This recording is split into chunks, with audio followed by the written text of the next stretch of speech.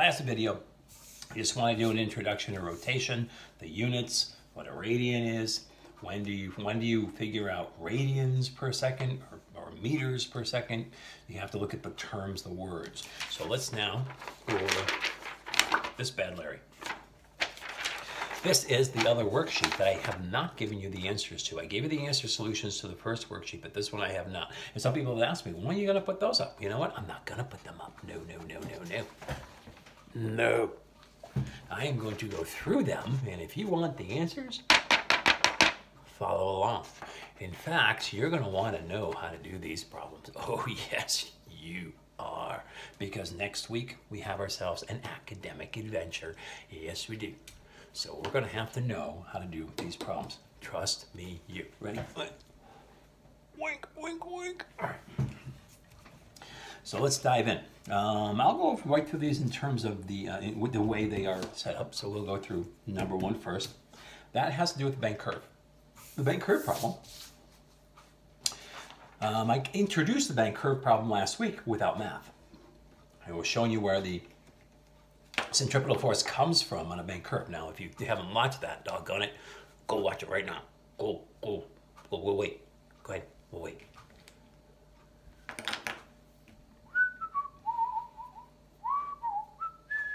Okay, did you watch it? All right, good, because you need to know that.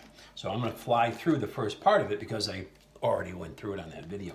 So here we have a car going around a curve that's banked. Now, mathematically, how are we going to solve that? All right, so here's what it looks like. We'll draw our inclined plane. It's a triangle. Okay, our inclined plane. And the car is going into the board or into the curve. So you have to use your imagination. Wait a minute. Imagination. SpongeBob. And here's the back of the car. So this car is coming around the corner like this, going and going into the board at this point away from us. So the first thing I want to do is know what this angle is. That's going to matter. The larger the bank curve, the more centripetal force you get from it. So problem number one. Problem one. A car has a velocity of 20 per second, mass of 2,000 kilograms. The radius of the curve is 100 meters. The curved bank angle is 20 degrees. So this is 20 degrees. All right. So first thing you do, if you remember from last video, is we draw a weight vector. Anything has weight, and that weight vector is going straight down toward the center of the Earth. Now, for every action, there's an equal opposite reaction. I'm actually going to shorten this up just a little bit here. The reason I'm going to do that is because I don't have much room up here, so I'm going to slide this down a little bit and show. Oops, that was not straight. Show that arrow going up. Now it's the equal but opposite push. You push on me, I push on you. That's what's happening here. The car's being pulled down into the road. The road says, ew, get away from me, and pushes back up on the car. So we can break down any vector into two components that make a right triangle. So let's go break down this vector. This is the weight vector here, so I'll mark this as FW. But this is FW prime. I like using the symbol prime to mean the opposite of what I have next to it. So this is FW, FW prime, so equal and opposite. This is the weight, so is that. That's the weight, but pushing up. So the road's pushing up on the car. And then part of that push, though, is we push up, goes over to the center, like that. Because really what's happening is the car is being pushed by the road like this. So we have an up and we have an over. This over right here is FC. Why is that FC? Because it's pointing toward the center of the curve. This car is going into the table, which means over this way there's a push toward the left, and that push is toward the center of this curve. And by definition, toward the center of a curve, if you have a force, it's centripetal, center-seeking force. This is a right angle. Okay, this is 20 degrees. If I want to do a vector analysis here, which I'm not going to want to do right now because we've done this before with inclined planes. If that's 20, this is 20. If that's 20, that's 20. So whatever the angle of the bank is the angle of that triangle. And doggone it, you're gonna need it. So we've set up the problem. We now have the problem set up to go ahead and solve. Now what are we trying to find? Okay, the question here is, would the car have enough centripetal force to make it around this curve? It says prove mathematically. What's this? The coefficient of friction between the tires and the road is 0.92. Friction. I remember friction. I remember FF, okay, force of friction, is equal to Fn times mu. That's our friction equation. And this car has some friction as the tires in the road. And it tells me that because it says the coefficient of friction is 0.92. So I know that the dry asphalt and the rubber tires have a coefficient of friction of 0.92. So I could figure out how much friction the tires are providing if I use my friction equation. Now, the first thing I would have to do, though, is to solve that is figure out what Fn is. Fn is this arrow right here. We all remember from our triangles, our banked curves, well, our triangle problems, that this is also going to be Fn on the banked curve. Yeah, triangles don't go away. You're gonna have one like this next week. So doggone it, write it down. Don't fight it. Don't fight it. So let's figure out what Fn is so I can put that into the equation and get how much friction force that I have in this problem. Now, why are we going to need to know that? Because we want to know if the car is going too fast. It's going around this bank curve. Is it going to be able to make it without flying off the road? And there are two things helping the car. Two things. One, the friction from the tires. And two, the centripetal force from the push of the bank curve. That's a force, that's a force. The friction force is a centripetal force. It helps it go around a curve. Anything helping you go around a curve is centripetal force. So here's a source of centripetal force, and here's a source of centripetal force. Yes. All right. Let's figure out this first source of centripetal force. I need Fn. So let's do some math. This is the cosine of 20, that's adjacent, cosine of 20. The weight of the car is my hypotenuse in this triangle. Let's see, what was the weight of the car? Well, the mass is 2,500. So 2,500 times 9.8 will give me the weight of the car, 24,500. So the weight of the car is 24,500 newtons. All right. Then if I want to figure out what Fn is, now actually this problem is, I'm doing a simplified version of solving a bank curve problem. The bank curve problem actually can get really complex if you want to be really accurate with what happens on a bank curve. But we're not going to do that much physics to solve it. So I'm giving you what I call close enough for government work solution. It's not exact, but it's going to be close enough to let us know if the friction force and the centripetal force are going to work together to help us go around the corner. Okay, it is a little bit more complex than I'm making it out to be. You might be saying to yourself, this is too complex for me.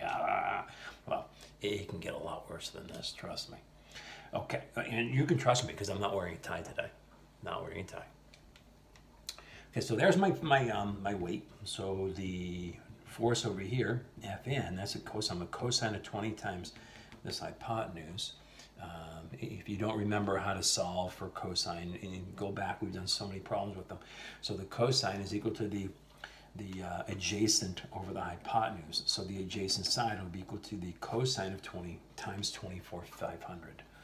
So 24,500 times cosine 20, and I come out with 23,022.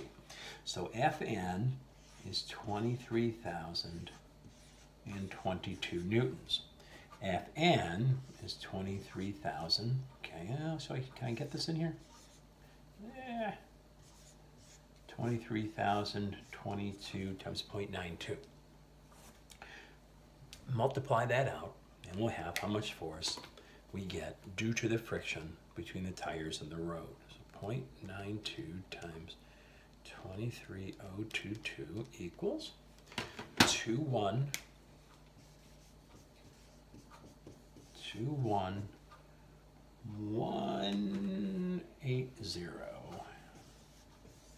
Okay, I'm going to circle that and keep that because I'm going to need that. See, the question here is will the car make it around this corner? So there's actually two things that you need to figure out. One is how much centripetal force you have. How much centripetal force is provided by the tires and the bank curve itself. It provides some centripetal force. Together, this is how much centripetal force provided. Okay, the other thing I need to know is how much centripetal force would I need going this fast, 20 meters per second, around this curve, radius of 100 meters. Okay, so how much centripetal force would this car need? And now I'm going to compare the two. All right, well, let's figure out how much centripetal force we have first. So right now we have 21,180 newtons. Okay, put our unit on there, 80 newtons. Due to the friction, the centripetal force provided by the bank curve, we can get that right now, and it's not that difficult to do. All right, let's see. I'm going to use this room up here, keep my friction calculation, keep that right here, and use this room to figure out how much centripetal force I have here. Here's a triangle, right triangle. You have 20 degrees. This side here is not the hypotenuse like it was down here. This side here, it's still the same number. This is 24,500. It's the weight. However, it's the adjacent side of the upper triangle as opposed to the hypotenuse of the lower triangle. So this side here, the adjacent side, 24,500, and I have the angle of 20, and I want to figure out what FC is. All right, let's see. Now, what function is going to work here? I want to figure out adjacent, or the opposite. That's the opposite. Here's my hypotenuse. I want to figure out the opposite, and I have the adjacent. Some old horse caught another horse taking oats away. Taking oats away. Taking oats away. Tangent. Tangent is equal to tangent of 20 degrees is equal to the opposite over the adjacent. Okay, so go ahead and plug it in. Tangent of 20 degrees equals the opposite, FC, over the adjacent, 24,500. So to solve for the FC due to the bank curve, this is FC bank. The FC from the bank curve. This is the force of friction, which is I'm going to change this to FC due to the friction. Multiply these two together, I'll have the FC provided by the bank curve. All right, let's see what we get. The tangent of 20. So tangent 20 multiplied by 24,500 equals 8917. 8,917 newtons of centripetal force is provided by that banked curve. Now, this is my total centripetal force provided by the bank curve and the friction, giving me the amount of centripetal force that I have available to try to make it around the corner. So I'm going to add those together. It's 7. All right, and 9. We get 10. 8, 9, 10. And that's going to be a 30. So we get, oh, wait, did I do that math right? So we got 719. Oh, I can't see, it's not lined up. So I'm going to, don't trust me. Don't trust me. I usually wear a tie. I know earlier I said I'm not wearing a tie today and you can trust me, but I would still, yeah, it's 30,097, so I did it right. Just checking out. Okay. This is the centripetal force provided. Right? Centripetal force provided by the sources that I have, friction and the bank curve. Now, how much centripetal force do I need to make it around the curve? How much do I need? Well, I don't need my bank curve here anymore. We've used it, done with it, so I can get rid of it. Taking up a lot of room on my board here. I'll leave the other forces and totaled what we have available. I'll even get rid of this up here. Okay, so now at this point, we have the amount of centripetal force we are provided with. How much do we need? How much centripetal force would we need to make it around the curve? That comes from our centripetal force equation. Fc is mv squared over r. Quite simple. To figure out how much I need, it's pretty straightforward. It's pretty easy. So Fc is equal to the mass of the car, which is 2,500, multiplied by velocity squared, 20 squared, divided by the radius of the turn, which is 100. So my Fc, if I do this math out here, cancel out some zeros. Let's say it'd be 400 times 25. So 400 times 25 equals 10,000. 10,000 newtons is what I would need to make it around this corner going this fast. And you know what? What I need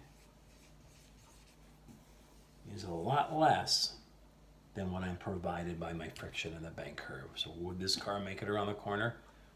Piece o' cake. No problema grande. It's got plenty of centripetal force to spare. We can go much faster. In fact, we could actually figure out how fast we could go around the curve. No, don't do that. Please stop. All right, okay, we won't. But if we were going to, we would take the centripetal force provided, put that in for Fc, make this an x, and solve for how fast we could go and still make it around that curve. But okay, that's a different problem and not the problem that I gave you on the worksheet. So there is your bank curve problem. You will do one like this. Will be asked to determine whether or not the car makes it or not and prove it mathematically. Wasn't that fun?